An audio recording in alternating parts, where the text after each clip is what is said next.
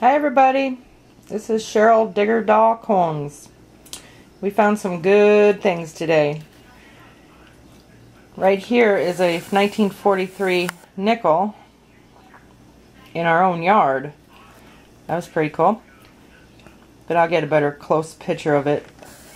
And then we found over $2 in coins and some lead weights for fishing and a mason jar seal. And we found a dog collar that has on the back of it, I'm gonna get it.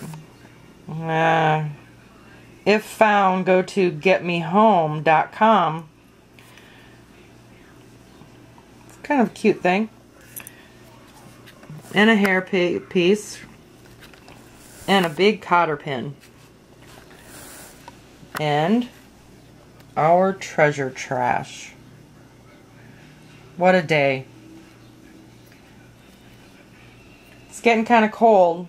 It's going to be cold for the next week, so we won't be going out till the week after this week. So hopefully it's warmer where you all are and you can go hunting. So happy hunting and see you next time. Bye bye.